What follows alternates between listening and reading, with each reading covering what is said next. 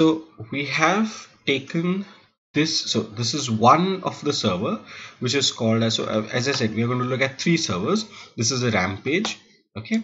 Second is a Ramchandran server, and third is Molprobity. Now, for the PDB file, for sake, you can take any PDB file which you like, which you have. I have taken 4MZI, which is a human mutant P53 protein. It's your choice. You can take any of them. So let's say, so if I choose the file 4MZI and then I click on open, then for Ramchandran server, I'll do the same thing. What we can do is, yeah, we can type 4MZI here. Okay, so what I'll do is I'll click here, submit to Rampage. Then I'll click here 4MZI, submit here, and then I'll go to Molprobity. There are two ways. You can choose a file, or you can directly, let us do it directly, and then I click on fetch. So let's see what happens. This is your Ramchandran results. Okay, these are your Ramchandran plot of the server results. And here, okay, so let's see, I'll first talk here. Okay, so this thing will come up, then you can click on continue. So I'm talking about Molprobity. You can just ignore all of this. Okay, and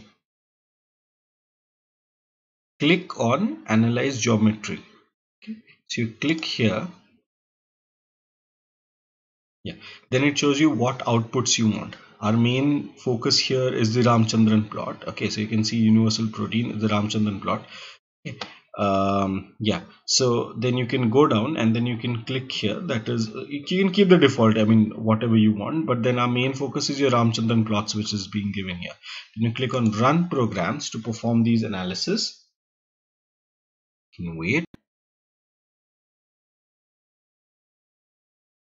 So it's generating the file. Now till the time it's generating the file, I think I will talk about the first one, which is your Rampage here. Now if you see, there is a it shows there is something which is called as an allowed region, there is an outliers, okay, and the number of residues which are favored, how many are allowed, how many are outliers. Now if you can see that there is no image being generated, okay, the reason I wanted to show this to you is because there are some problems with the Rampage server, and that is why they are not able to generate the images. But this server is able to generate some really good images for the Rampage, for the Ramchandran plot. So I hope they fix it. But this was the results what is there, okay, which we have got from Rampage. Now I know you might not feel happy about it, but don't worry, we have the another one, which is the Ramchandran server. Now it gives us this Ramchandran plot which is there. Now this might be small. Okay, I will try. Yes, okay, fine. So this is your Ramchandran plot which was generated. If you can see, this is your first quadrant, this is your second, this is your third, and this is your fourth quadrant which is there. Now this is your beta sheets, your left and your right. So you can see a lot of proteins being here. Now can you see these squares one which is here? Yeah, okay. Now if you see, some of the squares are also in your fourth quadrant. Now if you remember, the fourth quadrant or most of the regions like this are what we call as your disallowed regions. Now who are these proteins who are actually hanging out in the disallowed region? Okay, you can have some guesses, okay, or otherwise yeah, the answer is in 3 2 1. Okay, the squares are nothing but your glycine residues here. I told you the glycine residues are actually the ones which can are actually the one which are very free to move. and that's why what you see are the glycine residues here. So you have 14 glycine residues in the present, but in this thing what you have to observe is there is one outlier. If you can see this asterisk here, this is one outlier. Okay, what it's suggesting in this case, they are suggesting that you have the leucine, which is an outlier. So in this entire P53, they have predicted one of the amino acid which is not following the which is causing which is not as a part of your structural integrity, and it's giving some weird coordinates for this. So that is what is basically an outlier in this case. So the Rampage Ramchandran server, we have these things.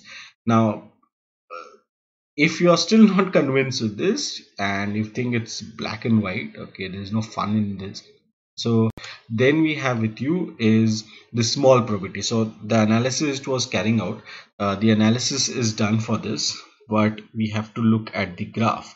So yeah, so this is your results. Now let's look at your Ramchandran plot. You can see the PDF. You can click on view here, and we can see the Ramchandran plot PDF. Okay, it's been generated. In this case, they have predicted two outliers, as you can see here. Okay, it happens. I mean, it depends upon what your server are, but I'm pretty sure that's the outlier must be something different. What it's predicting. Yeah. Okay. I hope this looks much better than in the first than in the previous case. This looks much colorful. Okay, yeah, these are your general cases. That is sorry, that is your this case. So it's a colored format of this. If you can see the leucine, okay, the leucine here is your outlier, what it has predicted. I think the next outlier, okay, before let me jump, okay, this is your isoleucine and valine amino acids. Yeah, these are your prolines here. This is your pre-proline. Okay, so now there are three types of prolines: is pre, trans, and cis proline. um, I won't go into details of this, but if you remember, I told you proline is something which is very bulky. Okay, and that's why these prolines, the prolines have to be have been mentioned here. Okay, is how much. So if there's more amount of prolines in your protein structure, that means the less conformational changes a protein will have. Okay, that is the significance of proline in your protein. The more the proline, the more bulky it is, the less number of rotations it will carry out. So the freedom of rotation is the least, and the conformation won't be able to change a lot. Okay, the other thing is your glycine. You can see the glycine is everywhere. Okay, and if you look at these glycine and what we saw at this here, what we saw this glycine, okay, it was in all the regions, it was in a disallowed region also. So this thing, and yeah, this was the second, it has predicted glycine as an outlier here. Okay, like in the first case it was leucine, it has predicted glycine, this was leucine as one of the outline. As I told you, glycine is everywhere because it is so free to move, so it can't be considered as an outlier. But yeah, so all the three have predicted leucine as an outlier, and this is how the Ramchandran plot is. I showed you by three of the servers. Three of the servers gave the same result, but just how they predicted it, how they showed it to us, okay, was bit the representation, okay, that's the word, the representation was different in all the three cases.